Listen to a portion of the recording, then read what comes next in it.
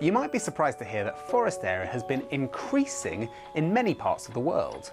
But, and it's a big but, the world is also struggling to cope with the damaging effects that cutting down forests is having on our environment. So what's going on?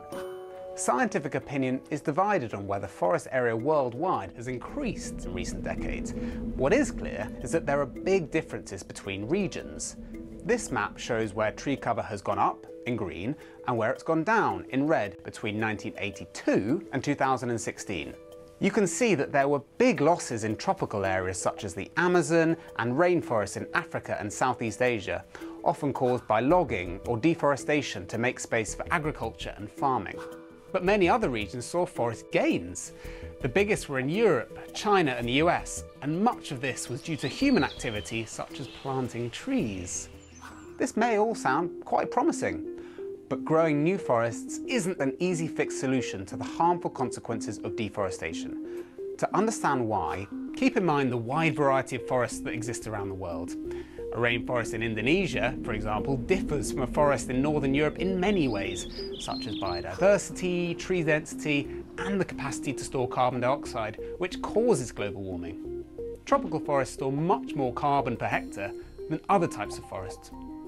Tropical forests are also among the world's most biodiverse ecosystems, playing host to many endangered species of animals and plants. But it's in these rich tropical regions where deforestation continues to be most severe.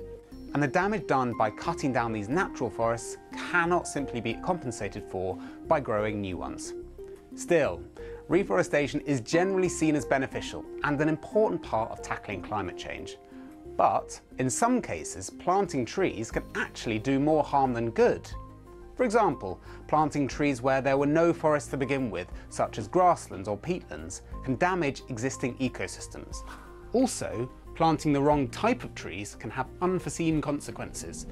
Take China, which has taken a lead in planting new trees. A scheme that started in the 1970s has led to billions of trees being planted in the dry north of the country to stop desert spreading. However, some of the tree species used early on were not well suited to the local soil and climate and led to water shortages and trees dying through a lack of water. Experts say that reforestation has the greatest chance of success if it is sensitive to local environments and done in areas which naturally support forests. So, while international efforts to reforest the planet are generally a good thing, it's important to keep in mind that ecosystems are complex and that it matters where and how new forests are grown.